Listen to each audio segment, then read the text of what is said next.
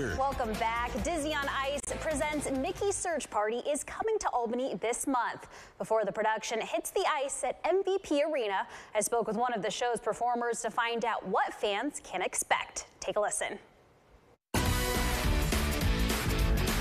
Disney on Ice presents Mickey's Search Party will take center stage, or in this case, center ice, at MVP Arena from December 14th to the 17th. What's so great is that not only do you get to see these favorite stories and characters, but we've also created a show that allows and encourages audience participation and interaction. The live entertainment production combines ice skating and aerial performances to tell the story of how Mickey Mouse and his friends find Tinkerbell using clues from Captain Hook's map. Jasmine Bazugli plays the role of Jessie from Toy Story in the touring production. The Canadian native has been ice skating since the age of 3. For Jasmine, her favorite part of the show doesn't happen on the ice, but rather in the seats. I actually get chills every single time I run out for my entrance and I hear audience members, like little boys and girls, screaming Jessie's name.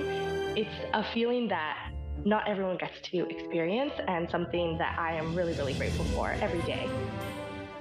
Looks like a great time. Now